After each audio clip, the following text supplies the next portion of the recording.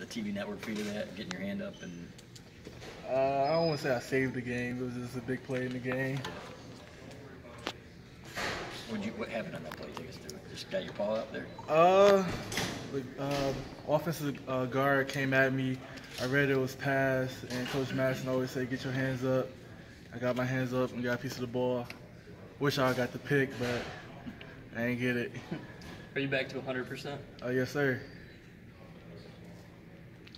Lawrence, what's it like? I mean, after you've been working for a little bit now, you're, a main piece now of this defensive line. Right. What is it feeling like? That's amazing. Really getting the chance to play, showcasing my skills on the field. It's a great feeling. Were you discouraged a little bit? I mean, in the beginning of the year when you had something going on, right? A little injury going on? No, I was never discouraged. Just kept fighting through it. What was it that was bothering you? I was just a little banged up. Nothing much. How far has Brian Monet come over the last year or so? Oh, Brian came he came a long way for sure. Losing a lot of weight, getting his feet back wet, like coming off the ball fast, like feeling like the old Monet when he was really coming off the ball fast. That's a great feeling. What kind of strides have you guys made from game 1 to game 4? Oh my God, the D line, like getting more sacks. After the first game, I think we only had 1 sack. So like just getting more sacks, getting to the quarterback more. The inside guys, we got Carlo playing, then we got me, then we got Mike, we got Monet, we got Jeter coming along, Carl Meyer coming along. We got a lot of depth. Seeing more and more of Jeter, what does he do well? Jeter's strong. Jeter's strong. Those double teams don't phase him. He good. He had to make a transition from outside to inside out like you did. Right. Was there anything that you saw with him doing that you were able to guide him through it? Just showing him the ways, like how Moher showed me, like telling him come off the ball, really get off the defenders, don't stay on the defenders, just play hard. Lawrence, where have you made your biggest gains, like physically and on the field play? I know the game much better now. That's what I say. Just looking at how Mo played and just like coming off the ball fast, like reading my keys and really knowing what the offensive line gonna do. That's why I feel like I made a big jump at. Can you give an example of that? What are you looking at when you're looking at the offensive line? Looking at the splits, I could tell if it's a tight split, most likely we'll get a double team, like just things like that. Was there ever a time you didn't consider coming back for a 5th year? Nah. Okay. You knew you wanted to come back. Right. What have you seen from Aiden Hutchinson this year? Oh my God, Aiden! Like from the first day until now, he's making a huge jump. That kid's gonna be All-American here. I don't want to speak too fast, but yeah. Let me slow it down a little bit, but he'll be All-American by the time you finish. Rashawn was saying that Aiden's further along at the same point. So I mean, you saw Rashawn when he was a freshman. True. So Aiden just he goes hard. Like he's strong. He goes hard. Like he's smart. Like he really understands football. Like a lot of freshmen when they come in, they really don't understand like the adjustments to like high school and to college. And like he really understands football. Does it also help that he's just super tall and big? True. That also helps too. What do you say to a guy like Luigi who's had some tough luck with injuries? I just keep going. Like for myself, like I didn't play my freshman year, my sophomore year, barely played my junior year. Really start seeing the field my senior year. Just perseverance. Like just keep going through it. And one day, like myself, like I started my first game, my 5th year. So like, just gotta keep going. What's the frustration like for you when you're not able to play year after year? Man, you really go through it. Like you really be like, man, like, am I really good? Or you really start thinking, like, start second guessing yourself and start second guessing your skills. But like for myself, I just kept going through it, kept getting better and better, and I still ain't where I want to be, but I'm far along than I have been. Did someone help you with that, or are you self-motivated that way, or did you talk to someone? I mean, for my freshman year, I had role models like Frank Clark, Mo Hurst, Chris Wormley, like all those guys was in my ear, and I seen how they did it.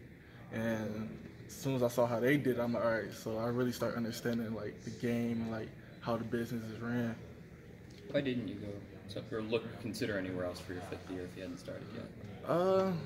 Because I felt like Mo Hurst left, the spot was open, and like I was just gonna walk away from something that I knew I could play here. You know what I'm saying? Like a lot of guys second guess their skills and they go somewhere else like a lower division. And like I feel like I could play here at Michigan, and that's what I did. Don Brown talked your name up there in bowl prep back in December. Did he ever talk with you, or did you talk to him about maybe your role going forward? Maybe not, Big Madison? I talked to Coach Madison, yes, just talking about like what's my role going to be coming up this upcoming season, and that was pretty much it for real. You made the switch to inside last year, right? When did you ultimately feel comfortable there, though, where it was more of an instinctual? I really started feeling comfortable this year. Like this year, fall camp, that's when I really got my feet wet and I really understood like all the blocks that was given at me. Like last year, I understood it, but I really didn't know how to play it right. But watching Mo play it and just seeing how he did it, and this offseason just really working on drills for inside guys, and I feel like I'm good at it. I'm getting better at it. Was part of that the tip? I mean, was that the instincts there? Is that a play maybe you might not have made a couple years ago? Yeah, you could say that. That's instincts, just knowing the quarterback was like, just keep getting your hands up, I guess. Yeah, you're right. Talk to Mo first. Yeah, every now and then, yes. I've been watching him. Yeah, of course, got to. Is he sort of the blueprint for how to play the position? Because everybody talks about him here. Still. I'd say, yeah. Mo Hurst, he showed me the ropes. Like before, like I didn't know nothing about inside. Mo Hurst really gave me the blueprint for real to like how to play it, and that's what I'm trying to do to the younger guys to coming along. You mentioned the sacks were kind of what the defensive line or the tackles are doing different. Why is that happening more? You know, what are you guys doing as a unit differently than maybe just week getting one? off the blocks, like just not staying on the blocks, like really getting off the blocks and really trying to get to the quarterback. Because we know the quarterback gonna start throwing it quicker, like, you know what I'm saying? So we're just trying to get to the ball fast. Did you learn a lot from the week one going over that film? Of course, yeah. What sort of things stood out? Like I said before, we were staying on the blocks too long. We left a lot of sacks on the field the first game. You mentioned you were trying to mentor a younger interior defensive lineman. What sticks out to you about Carlo Camp? Carlo really knows the game. Like he really understands football. Like he really understands the game, and like he's strong. Carlo's very strong, and he get off the blocks. Good player. Is there a example that sticks out to you, where his like football IQ or his knowledge of the game really stuck out? Can you repeat that? Was there a time to you where his knowledge of the game really stuck out to you? Can you how that happened? I mean, you can see it in practice, like just like when we go over the tendencies of the opposing team, and like how he just plays the block very well, or just like get to the ball very well. Like you can just see it throughout practice. Lawrence, with the the off-season talk, and then obviously this year with a bigger role on a bigger role on the team, is it?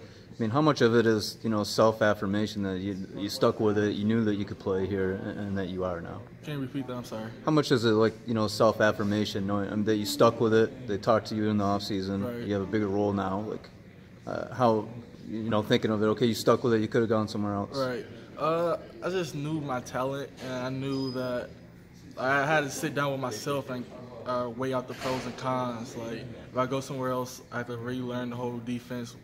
I'm very comfortable with the defense here, and just like I told myself I could play here. There's no doubt in my mind, and I don't want to transfer to a lower division or nothing like that because I know I can play here.